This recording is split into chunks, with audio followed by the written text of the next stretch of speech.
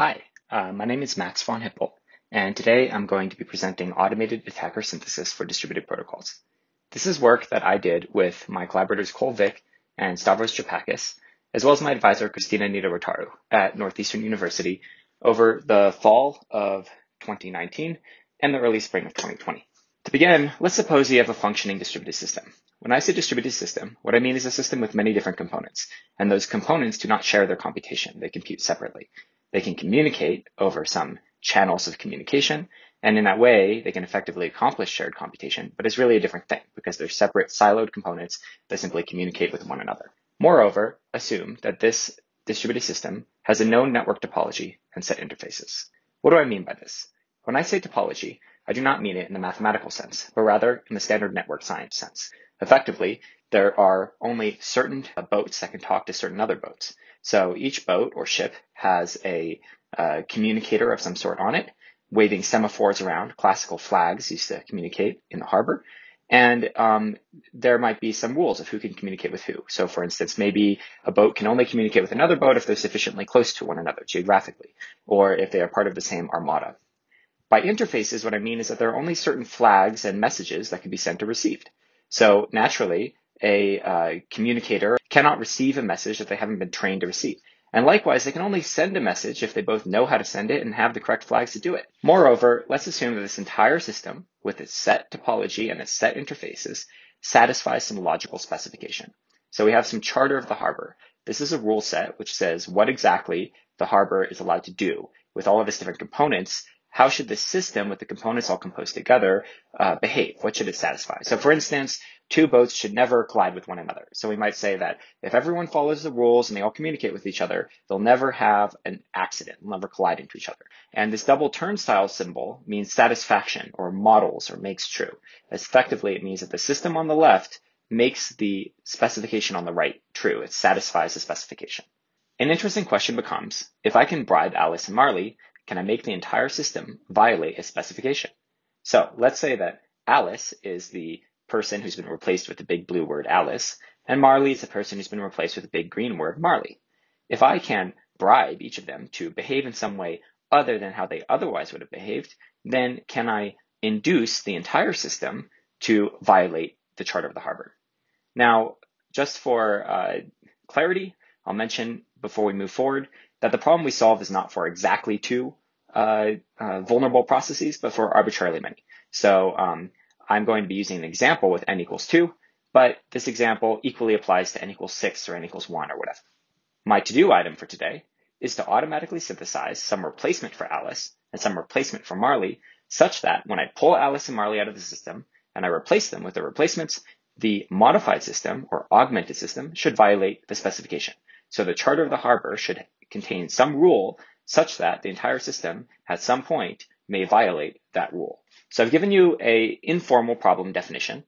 Next, I'm going to go over some prior approaches and related problems which serve as inspiration for our own approach. After that, I'll explain our approach. Then we will dive into a case study, namely TCP. For TCP, we'll discuss some prior results, so attacks that have been found against TCP in the past, as well as our own results. I'll clarify now that when I say TCP, I'm not referring to the entire protocol of TCP, but rather just the connection establishment and teardown fragments of the protocol. Finally, I'll explain some deliverables of this project, and we will conclude. So there are many different problem domains in protocol security. I'm going to mention a few, and when I do so, I am in no way exhausting the field of protocol security, but rather explaining what I and my collaborators were thinking about when we developed our approach. And you'll see how some classical techniques inspired our own technique. First of all, many protocols have cryptologic flaws. These are flaws arising from the cryptographic logic of the protocol. Many protocols have what my advisor Christina would call semantic bugs. These are the types of flaws that are studied in the field LangSec or language security. Essentially, these are flaws having to do with the parsing of the input symbols to the language. So you might have some data language that is processed by some computer or some program, and that data language turns out to have more expressive power than intended. And so an adversary able to control some part of the input data can, as a result, manipulate the entire system. There are also all sorts of logical flaws that can arise in a protocol. We're all familiar with the typical bugs that we read about on Hacker News, where somebody has 2 equal signs instead of 1, and it compiles nonetheless. These are logical flaws. Logical flaws also arise from misused if-else statements or famously from misused go-to statements. Dijkstra has written very beautifully about this topic. Many protocols have statistical flaws, leading perhaps to information leakage or other types of statistical issues. These types of problems are studied, for example, in the field of epsilon differential privacy. Moreover, in formal methods, which is the camp that I mostly reside in, we often discuss implementation flaws. You can have a protocol or an algorithm that, abstractly speaking, is correct. Perhaps you implement it in the Hall theorem prover or something similar, and you prove that it satisfies all the logical properties you expect it to satisfy. However, when finally implemented, the ultimate implementation does not satisfy those properties. So there's some disparity between the abstract specification, the abstract program, and the concrete implementation. This is something that Stavros has studied, and there's a good body of literature on the topic in the formal methods field. Many prior approaches exist to address each of these different problem domains.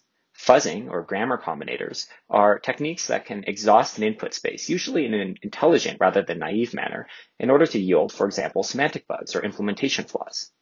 Model checking and formal verification are areas of formal methods, which are often used to uncover cryptologic flaws, various kinds of semantic bugs, or logical flaws, among other things. And again, this mapping is not completely exhaustive, but mostly represents sort of the way that we were thinking about these problems and approaches as we thought about how we wanted to approach the problem.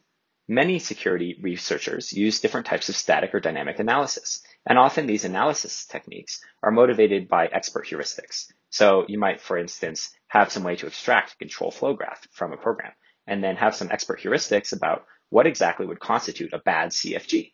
Many types of expert mathematical analyses exist that don't fall into any of the prior camps, and this is perhaps controversial, but I would say that machine learning sort of is a type of expert mathematical analysis, essentially the automation of statistics. Okay, so what is our approach? Let's start with a high level, and then we will go to a lower level. In other words, we will have iterative depth. The first step of our approach is to formally model the system using an algebra of communicating processes. Formally speaking, these processes are crypt key structures with inputs and outputs, but that does not matter enormously for understanding the technique. So I will refrain from getting into the formal details unless there are questions at the end. The second step of our approach is to model attacker actions using DAISY gadgets. Now, for the moment, it's sufficient to understand that DAISY gadgets are sort of like grammar combinators or fuzzers. They will exhaust an input space to some system. And step 3 is that these DAISY gadgets will hopefully find a violating behavior. In fact, if a violating behavior exists, then we can prove that given infinite time, eventually, a violating behavior will be found. And we then take that violating behavior, so some behavior of the modified system using the DAISY gadgets, and we use it to build an attacker that reproduces the behavior. So we don't simply find a witness to an attack, we actually create a replicating program that can replay the attack for you. And this is an important difference between our own approach and that of similar papers. All right, so let's go over that in more detail. The first step was to define a formal threat model. What exactly does this mean? It turns out that there is not a generally agreed upon way to algebraically model threat models. In fact, the very definition of a threat model is slightly contentious. We take an opinionated approach in this paper, and we say that a threat model should capture the environment, namely all of the parts of the system that cannot be modified by the attacker, the vulnerabilities, namely the components of the system we assume the attacker can change or modify or molest or replace, and the property, namely the part of the specification for the system that the attacker hopes to violate.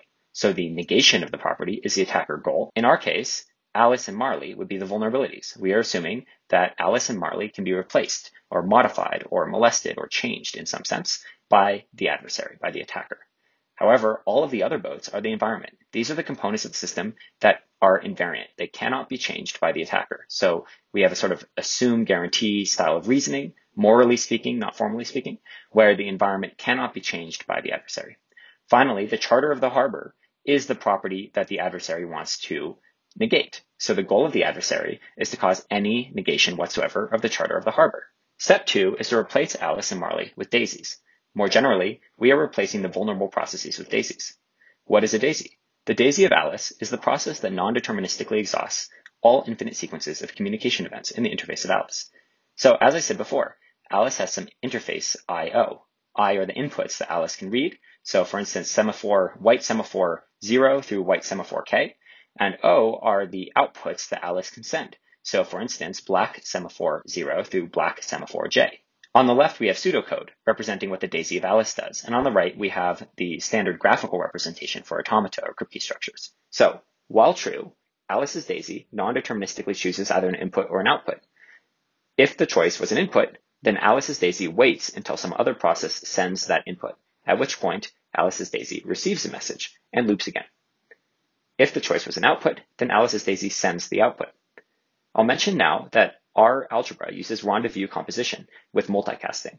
This is a form of composition frequently used in modeling distributed systems, as for example in previous work by Stavros. On the right, we have a graphical representation. There's one state, Q naught, which represents the internal state of the loop. Now, each action that could happen in the loop is a self loop from Q naught to Q naught. We use huh or question mark to mean receive, and bang or exclamation mark to mean send. So the self loop from Q naught to Q naught labeled white flag not question mark or white semaphore not huh is the loop in which the daisy of Alice receives the message white flag or white semaphore number 0 from some other process. Likewise, the self loop from Q naught to Q naught on the bottom left, labeled by black flag J bang or black semaphore J exclamation mark, is the self loop in which the daisy of Alice sends the black flag semaphore number J to the world. All right, so we've now invented daisies and we'd like to know how to use them. The natural inclination is exactly right, which is that we will replace Alice with the daisy of Alice and we will replace Marley with the daisy of Marley. Now let's take this augmented system and model check it. A model checker is a program that takes as input a system and a specification. It then tries to find a behavior of the system that violates the specification. We make the assumption that the model checker will eventually find a behavior violating the specification if such a behavior exists, or will report that no behavior exists otherwise. And in particular, we let R be the set of violating behaviors. For the subsequent slides, we are going to assume that R is non-empty, that is, that some violating behavior exists. We actually prove in the extended preprint of our paper on arXiv that under our assumptions about the model checker, a violating behavior is found if and only if an attacker could exist. So our approach is both sound and complete. Let's assume that little r is a violating run in big R. By run, what we mean is a sequence of states connected by transitions in the natural manner of the composed system consisting of all of the other boats in the harbor, plus the daisy of Alice and the daisy of Marley. This run has states, S0, S1, S2, etc. And in between each state is a transition labeled by some send or receive event. So for instance, in the violating run presented, in the first transition from S0 to S1, the checkered semaphore number 2 is sent. Then in the transition from S1 to S2, the checkered semaphore number 11 is received. And then after that, number 0 is received. And then after that, number 6 is received. And then number 99 is sent. And then number 2 is sent, etc., etc., etc. The next step is that we project the run onto Alice and Marley. So I've helpfully colored blue the events that are in the interface of Alice and green the events that are in the interface of Marley. Of course, an event could be in the interfaces of both, and we handle that in the natural way. But for the purpose of a simple presentation, I'm not graphically representing that in this particular example. Now, before I proceed, a natural objection would be to say, what if this run is infinitely long? How are we going to handle that? And the answer is that a LTL model checker is going to give us back omega regular runs, which means that they are of the form A followed by B, B, B, B, B forever, where A is some string and B is some string. So essentially, you only need to know A and B in order to know everything. And that's sort of the magic of using linear temporal logic for model checking. Once we projected this run onto Alice and Marley, effectively figuring out what the daisy of Alice did and what the daisy of Marley did, the next step is to translate those projections into processes. So if what the daisy of Alice did in this run is that it first sent checkered flag number 2, then received checkered flag number 6, and then sent checkered flag number 2, let's simply create a process that does exactly that. It starts at some initial state. It then does a transition to a second state where it sends checkered flag number 2. It does a transition to a third state where it receives checkered flag number 6, and that's a self loop where it sends checkered flag number 2. So this is quite natural. We simply create a replaying process. Now, we're not always going to use self loops. There are some subtleties depending on exactly what version of this problem we want to solve. For the purposes of this presentation, the self loop representation is adequate and explains the basic moral approach taken. The attacker is then considered to be the tuple of the attacking processes or the replaying processes. So ultimately, the daisies are not a very interesting answer because certainly they might be able to attack, but they can do all sorts of other things that do not constitute an attack. And what we want to do is get a replaying attacker, a reproducing attacker. So the reproducing attacker is the tuple containing the components needed in order to reproduce the particular attack that was found. In this case, the attack represented in the run R. All right, so you've seen our general approach. Now let's talk about some subtleties to our approach, namely the fact that there are different categories of attackers which have to be handled differently. On the x-axis, we have with versus without recovery.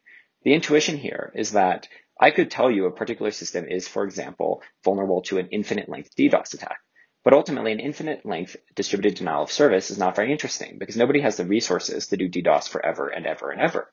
Therefore, what we're really interested in many situations are finite length attacks, attacks that do some finite number of adversarial steps followed by some sort of recovery to normal behavior, which is to say that when we say recovery, we don't mean that the attack is somehow undone. What we mean by recovery is that eventually the attacking processes revert to the actual copy-pasted code from the processes they replaced. So the attacker component that replaced Alice would have some finite number of steps, and then after that, it would literally have the copy-pasted code from Alice. An attack without recovery is basically what we already presented. So with recovery is a more difficult problem than without. On the y-axis, we have for all attackers versus exist attackers. The intuition here is that a for all attacker is one in which the attacker components, when composed with the rest of the system, will violate the charter of the harbor in every possible run or every behavior. So there's no run in which the charter of the harbor is not violated by all the ships. On the other hand, an exist attacker will have some run or some runs in which the charter of the harbor is violated, but there will also be some runs in which it's not violated.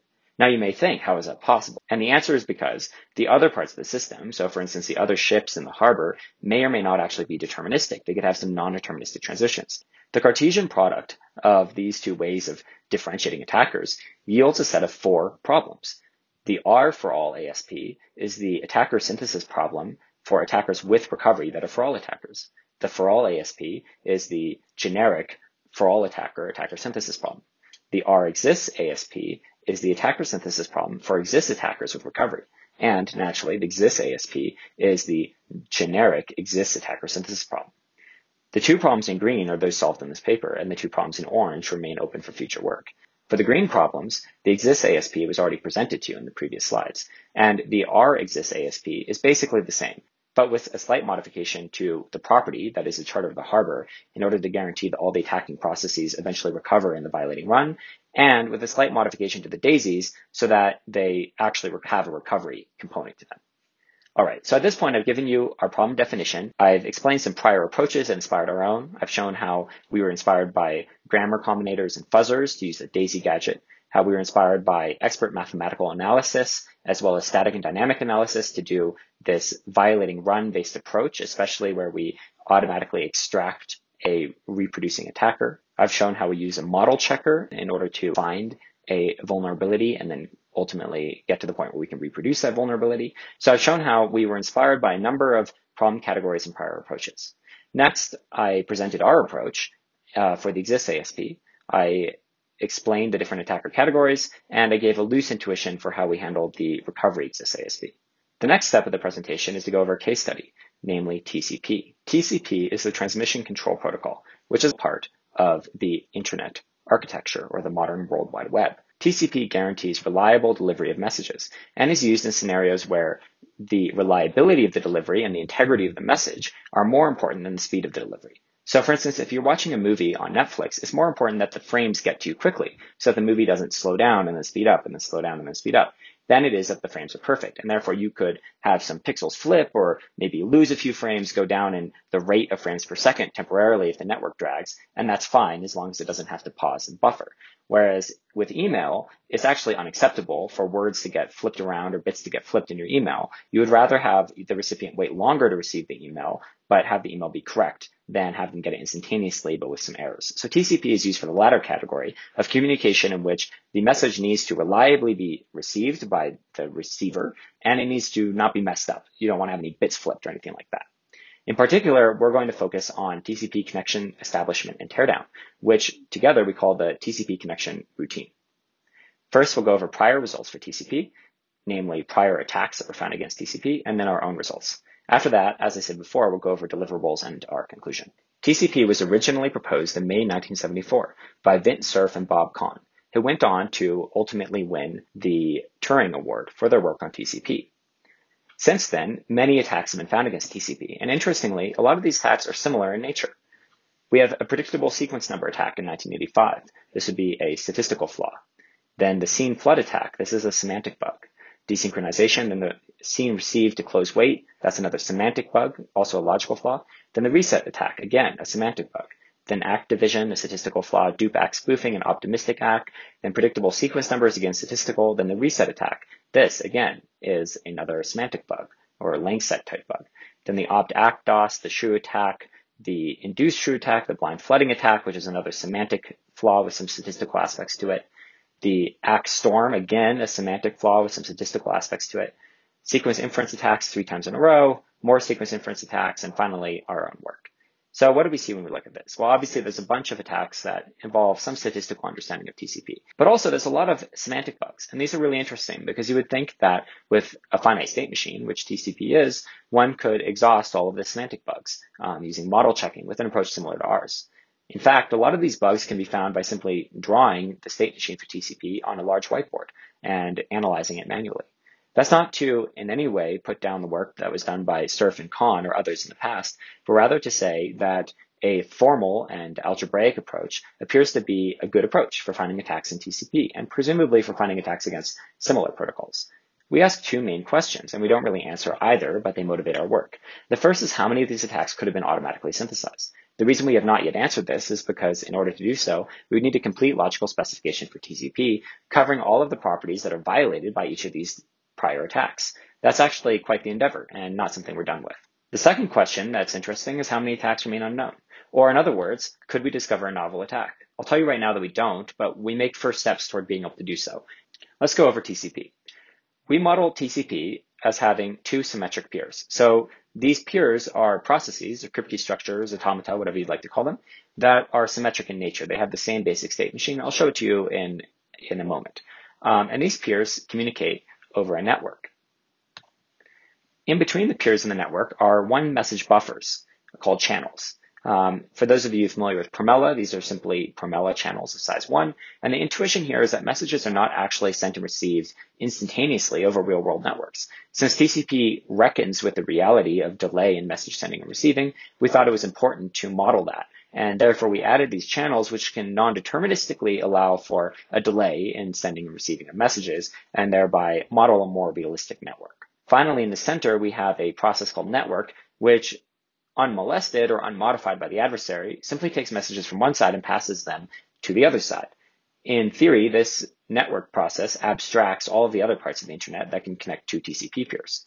We attack the network. So we essentially say, imagine that the 2 peers are working correctly, but there's something adversarial about the connection between them. What could an adversary do on path in between the 2 peers? Let's go over the 2 peers. We have a state machine for the peers, which is symmetric in nature. And the state machine builds on both that is in the ASCII RFC and also the state machines in prior works. For example, the work of Samuel Giro and Christina. Essentially, we have the same state machine that's used by everybody else, but we do not allow multiple events to happen in a given transition. And so, for instance, going from listen to scene received, a scene message is received, and then a scene ACK is sent. So we split this into 2 events with a implicit state I2 in the middle.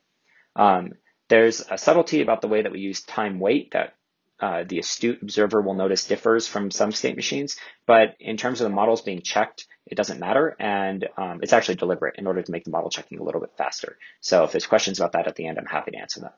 So TCP peers are symmetric by definition, and as a side effect, the properties are actually easier to formulate because we don't need to consider 2 versions of a property depending on the symmetry of the property. We can simply consider one version in which one peer does one thing and the other peer does the other thing. So what are our results? We have 3 properties. The first is that there should be no half-closed connection establishment. This is a property that's mentioned multiple times in the RFC. And what it basically means is that you don't want to have one peer believe that it is in an established connection with the other when the other peer is not. So if a peer believes it has established a connection, it should have actually established a connection. We were able to automatically find 7 attackers without recovery and 5 with recovery. And an example of an attacker was one that spoofs an active participant in an active-passive connection establishment routine. And this is a fairly natural attacker. It's one that you would probably come up with given the state machine if you were asked to do so on paper. And in fact, it's a attack strategy that has been proposed by prior security researchers. The second property we check is that passive-active connection establishment should eventually succeed.